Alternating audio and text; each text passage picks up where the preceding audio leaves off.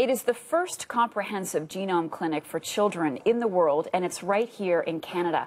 Doctors at Toronto's Hospital for Sick Children will map out a child's entire DNA in hopes of coming up with unique and customized ways to battle hard-to-treat and rare disorders. Dr. Ronald Cohn is the chief of the Division of Clinical and Metabolic Genetics at the hospital, and Dr. Sarah Bowden is a co-lead of the Genome Clinic, and they are both with me this morning in studio. Good morning to both of you. Good morning. Thank you for having us. So, Dr. Cohn, let me just start by saying I was shocked to read that this was the first of its kind in the world. That's correct. So, and yet genome mapping is not new. It's not, and technology has brought us to a point where we can sequence the entire genome with all of the million variants which are hidden in this genome.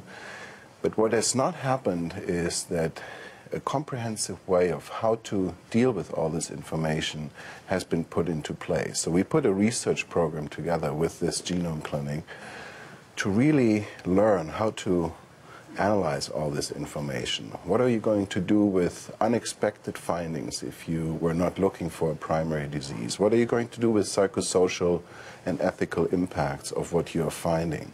And we are doing this in a collaborative way with computer scientists, laboratory scientists, other physicians, but most importantly with parents and their children and their families, in order to learn and understand all of this and then offer it to many, many children around Canada. Okay, Doctor, let's get down to basics. How is this done?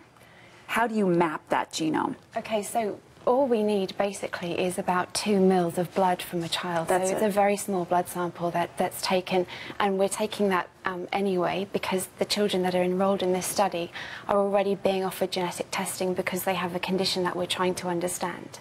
So basically, they would be having a blood sample anyway, so we ask permission from the family to use some of that blood sample then to be sent to have the genome sequenced, as well as the genes that we already know that can cause that child's disease. And so it looks at the cause of a particular disease. Does it also diagnose future diseases? That's one of the premises and promises we have here. We are hoping to identify changes in your gene which will predict and therefore then prevent future onset of disease. If you know something before the disease starts, you can take measures either by treating, by changing your lifestyle and many other things to prevent that disease from happening. Predict, though, how far into the future?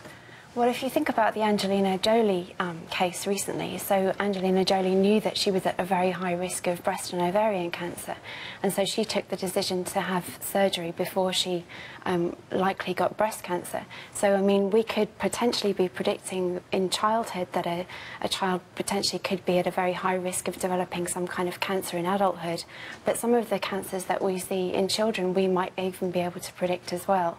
So it would be a surveillance option for the child and for the family members.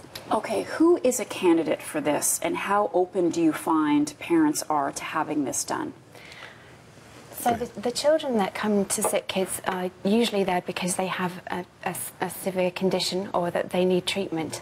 And so the doctors looking after them at the moment use genetic testing to help them understand why that child is presenting, say, with a kidney disease or a heart disease. So the candidates that we are asking to participate in the Genome Clinic would be the parents of children and the children who are already being offered genetic testing to get to the bottom of why they're sick in the first place. And so we're offering, as an add-on, well, if you are already having genetic testing to look for the cause of your primary disease, we could also look at the rest of your genome and see whether we can find any other features that could help us predict how you will be in the future, how your health will be. But there's some controversy around this, isn't there, Dr. Cohn? Because once you put that genie out of the bottle, you can't put it back in, and you know that in a sense firsthand because you did it on yourself. I did, and I will tell you it was probably one of the most powerful experiences I went through within the last few years of practice in medicine, to think about the implication this has, not as much on me, but on my children, on my family. So I did it. And I was very happy to do it. And I learned that I have a slightly increased risk for thyroid cancer, which I can now do something about. And I can prevent this from happening.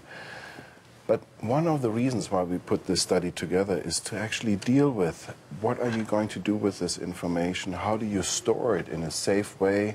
We want to learn as much as possible to extract all the good of the genome and then apply it to humans. And the bottom line for parents is they want to know that their child will be better.